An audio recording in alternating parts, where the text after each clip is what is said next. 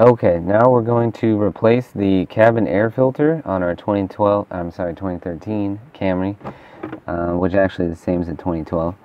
So you just open up your glove box, and in the back there's this lid here, and you just push on this tab, and then the cover comes off.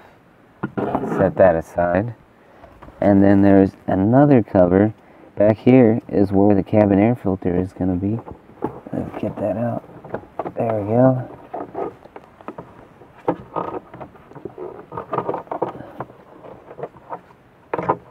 Ooh. There's two tabs on it, so squeeze those and remove that cover, and then there's your filter. Just pull that out of there,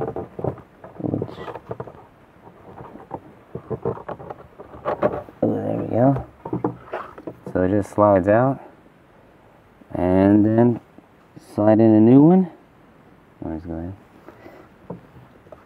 Okay, so slides in. Just take note of the arrow showing up right there, so you have it facing the right direction. Then we'll go ahead and same thing with the lid. Has an arrow indicating the direction that it goes.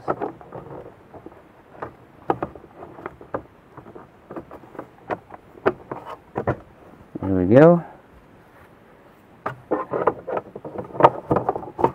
And you're all done.